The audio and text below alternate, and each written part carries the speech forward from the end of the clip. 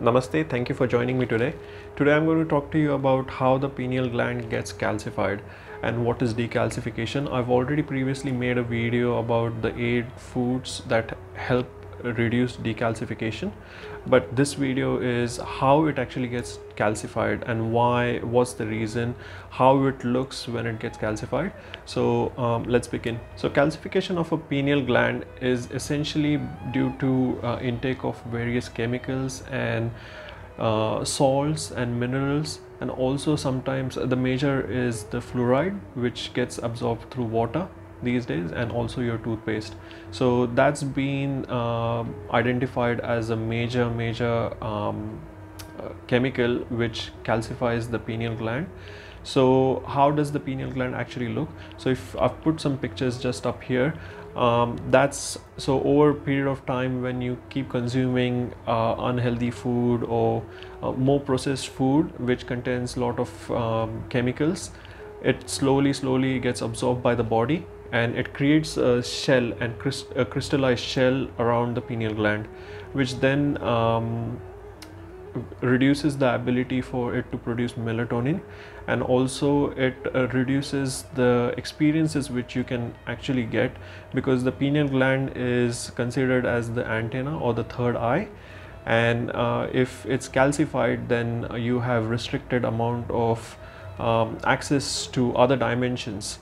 So essentially for on a spiritual path, or if you want to get into deeper meditations and get to know different dimensions, the first thing they ask you to is go on an organic diet.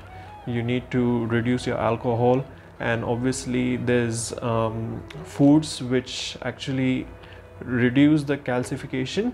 I've made a video previously on the 8 foods that actually reduce the calcification of the pineal gland, so it decalcifies it. The link is up here, so you can, if you've not watched it before and you've joined me for the first time, do have a look. Those are very simple to get foods. You can get it easily in the market. The more organic and chemical free food you eat and consume, that actually would be really helpful. And the most important is fluorinated water, and also your toothpaste. So try and reduce as much as chemicals and as much as processed food in your diet. That would reduce this, and you will slowly try and see the difference.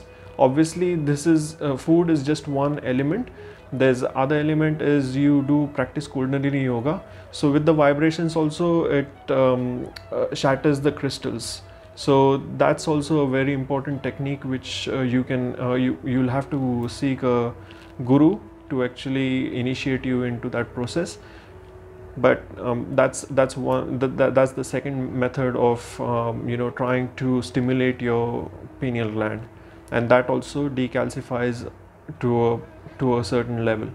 So I hope this video has helped clarify, because I got few comments in the previous video, what is calcification and how does it look. So I hope the picture which I've shown explains how the pineal gland gets calcified and how it looks.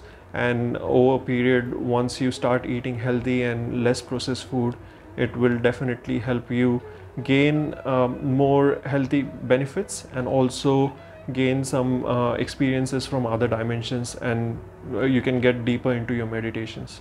So I hope this video has helped you. If you have any other questions regarding the pineal gland or calcification, do write to me in the comments. I'll be more than happy to get back to you, and I'll answer as soon as possible. Until next video, namaste.